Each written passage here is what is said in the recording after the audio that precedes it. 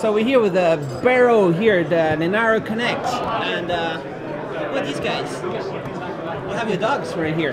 Yeah, that's one of the nice things about finally having a Connect in Europe again. It's no flight involved, so the dogs can come. So you took the train from Switzerland to come here, right? Yeah, exactly. Who's this guy? That's Guido. Guido and that's Laska. Laska, hello. All right, and you. Laska's a little shy. She's a rescue. And the hotel allow dogs? Yes. No problem. They're really good about it. So let's stand right over here. What's the latest? Because we did a video 4 or 5 years ago, and you had you had speed up. Did you change the compiler in Android to speed it up? Yes, right. And we also made some modifications to the core libraries like Bionic. We don't have anything like that to show off this time because all those changes have gone upstream, so you just have them in any Android device. So that means my Android, everybody's Android, has your stuff in there? As long as they are running a fairly decent recent version, yes. Which version? I think most of the stuff landed by 6.0 and some other stuff by 7.0. So it took some work. You were showing this off already in 2012, 2013, right? Yes. And then it arrived in the phone 2015, 2016. Yeah, it always takes a while to get this stuff upstream, but this is actually speeding up these days. It's always easier to get a patch accepted if you've worked with the people upstream before and they know that you don't generally deliver crap. But now you're doing, maybe you can take off this one. Now you're doing, what's it called? Is it true that now you're working on speeding up a boot time? Now you want to make it faster, 20% faster to boot Android? Yes, that actually already happened, and there's a demo right over there. Demo is run by TI, but it's essentially based on the patches from LMG. So the Linaro Mobile Group, which is what you do, which is what you've been doing all the time, right? Yes. You've always been in the mobile. You only care about mobile phones? No, obviously not. You have this one. There's a couple of... This is, for example, another project I've been working on spare time, but there's nothing to show off yet. Essentially, this is just the hardware I have right now. But the idea is to get a normal Linux distribution running on it. So we finally have an ARC64 device to do native development on. It's definitely going to be possible to run any Linux you want on the ARM-powered Chromebooks? Yes. So which one you want to run? I'd like to run OpenManDriver. That's what I run on my x86 desktops as well. It always has current stuff. It's built with Clang, which is the compiler I'm also using for Android. You talk so about that's Clang a good a lot. match. You've been talking about Clang since 2013, right? Yes. That's around the time it started becoming a viable alternative to GCC. So why do you talk about that so much? What's good about it? Well, one of the great things is having two compilers that are both good, GCC and Clang, because they both detect different types of errors in code. They give you different warnings that both point out valid issues. And sometimes one will give you a much faster binary. Yeah. Let me just hold 1 second. Your dogs. Yeah, right here. Is there any chance you can check that out? This is a Chromebook Plus. There. So what do you think about this? Well, it looks like a really nice device. I haven't seen it before. This is a Rockchip Chromebook. Very thin, ultra high resolution. That looks like another device that needs to run a real Linux distribution. I mean, there's nothing wrong with Chrome OS for what it does, but I really like operating systems on which you can do proper development. But it's nice now that Android is doing what's called Android apps, right? So yes. How do they do that? There's a layer inside the new Chrome OS. I forgot what it's called, but essentially what it is technically is kind of a light virtual machine that runs the Art engine, which is Android's Java layer. And inside that it runs Android apps and can even run native code. But is it supposed to be that the Android apps are supposed to get access to all the data on Chromebook, or are they like separate from the Chrome OS kind of? They're like running in a different area kind of. I haven't looked at it that closely yet, but I think they run in a different sandbox, but they might do bind mounts to pull in the files from the regular file system. I'm not completely sure whether or not they're doing that. But if yet. they implement that perfectly with Android 7, if they do everything perfectly, is there any chance that you would actually say that Chrome OS, okay, it's getting to something and suddenly you get a great Android app that can do what you need, and then maybe you can actually be happy with that, or you still want to run Mandriva? I'd still want to run a normal Linux distribution because right now, even in Android, we don't have the compilers and everything that we want to have to do development. But of course, that might change soon. One of the projects LMG is starting on is actually getting all the development tools you need to build AOSP into ARC64. And then, of course, once we have it running on the ARC64 hardware, the next interesting thing will be to just make it possible to build AOSP on AOSP, at which point it will become a real development platform. And you are actually involved in trying to get something that looks like this for 96 boards, are you not? Yes, right. It's a project that's happening. Yes, it's happening. How are you going to make it happen? We are still looking for a couple of PCB parts and especially a laptop case. But the idea is to have a laptop case that doesn't have a mainboard or anything in it. But you open it and then you put a 96 board in it. Where? In there? On the back? Yeah, maybe probably on the bottom. Because that's where they probably have most space. And then the ports would be on the side? The ports would probably be on the back because that's where they would come out from the board. And it would be great, no? Can you make it happen in the next 6 months?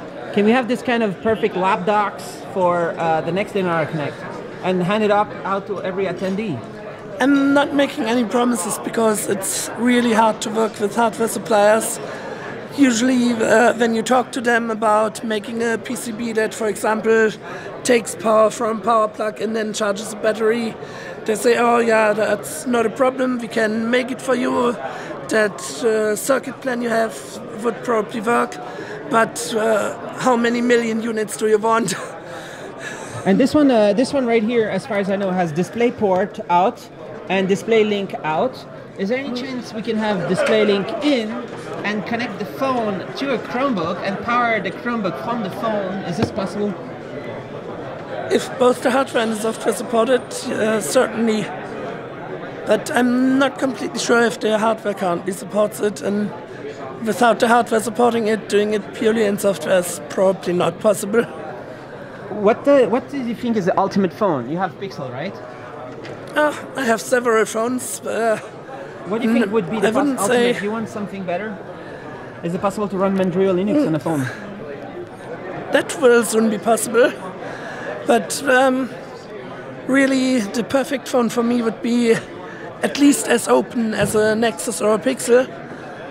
Being open is super important for a developer, obviously, but also for security concerns.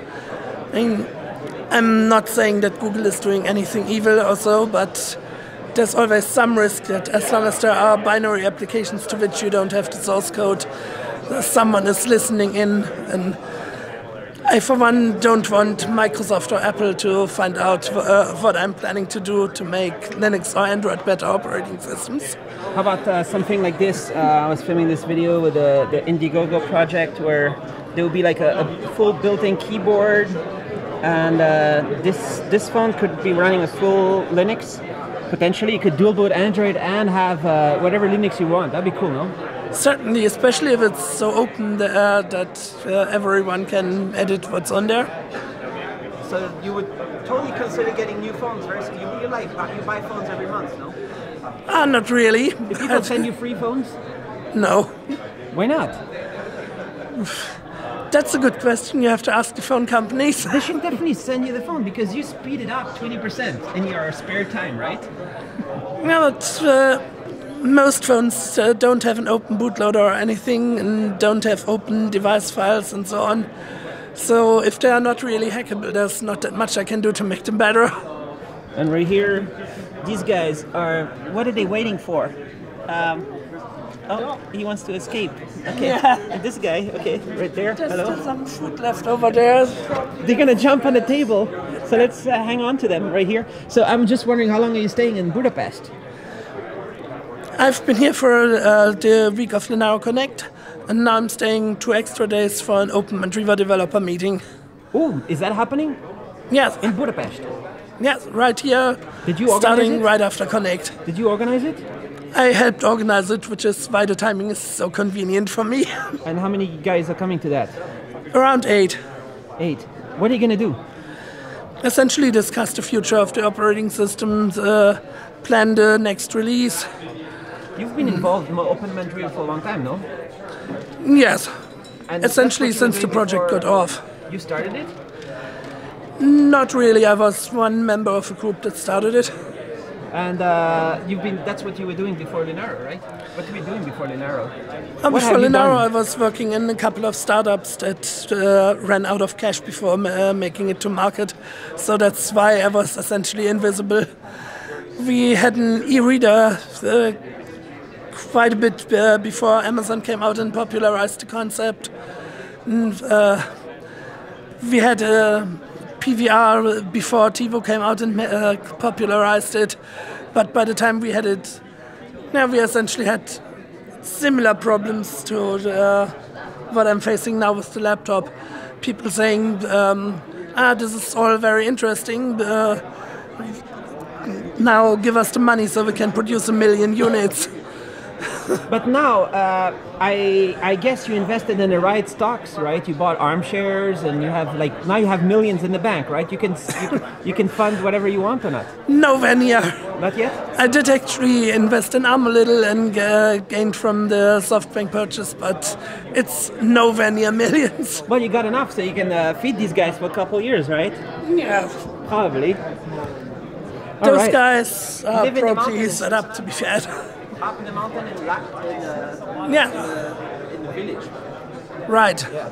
And so, what do you think? What's the latest? Are you happy with Linaro? You're working Yes, with lots certainly. of guys? It's a great place to work. There's so many good people who all care about the same things and who understand that being open is one of the key things in making a nice OS. And is it going to get even more exciting now that Google is a member? I hope so. Potentially, it could, something crazy might happen, right? Yeah, of course. This could help us get all the patches upstream that are still in the queue, and it could help us get involved in some features in newer Android builds that so far Google has been working on by itself. Potentially, I would like to see Android for productivity. So we're seeing here the first device officially making Android for productivity, because now keyboard and mouse, Android apps, but there's a lot of other steps that need to be taken to make this a viable device for most people. And after it's most people, then maybe also for you.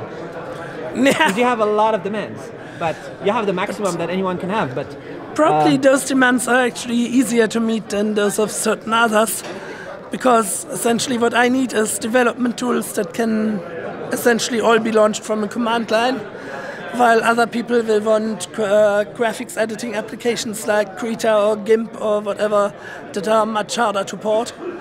I want a 4K video editing app. Yeah, I'm not yet sure that would it be works. really nice to have. And add up Photoshop. But there's a bunch of apps on Android and Office. We can even run Microsoft Office. What do you think about Microsoft announcing they will make ARM servers? Are you enthusiastic about that? Well, for historic reasons, I'm not too fond of Microsoft, but they've been getting a lot better. I mean, they joined the Linux Foundation, now they're getting into ARM servers, which I hope will be running Linux. And of course, I welcome anyone into our community. They're welcome to join Linaro, right? Of course. And they're welcome to launch Bing Chromebooks with Bing Search. Yeah, why not? I mean, And Bing phones, Android.